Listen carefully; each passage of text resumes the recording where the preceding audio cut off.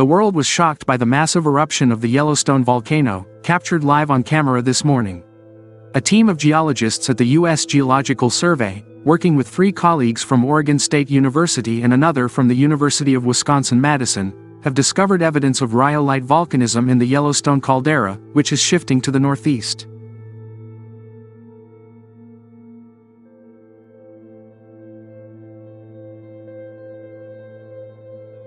Yellowstone United States. The Yellowstone Caldera is a volcanic caldera and supervolcano in Yellowstone National Park, located in the western United States, sometimes referred to as the Yellowstone Supervolcano because of its enormous size.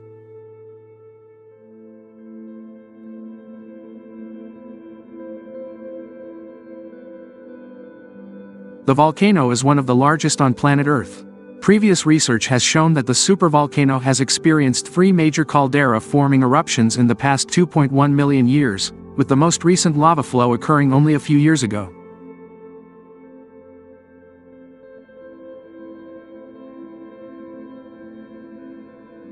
Under the Yellowstone caldera, results have been mixed due to the extreme conditions. The research team took a new approach. They conducted a large-scale magnetotelluric survey of the entire caldera.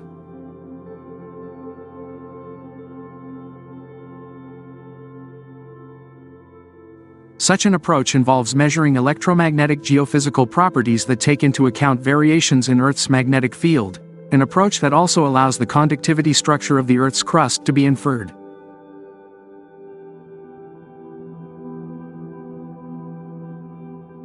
The survey allowed the researchers to see that there are 7, and possibly more, unique magma regions beneath the caldera, some of which are flowing into others, at depths ranging from 4 to 47 kilometers, 2.5 to 30 miles, near the mantle boundary.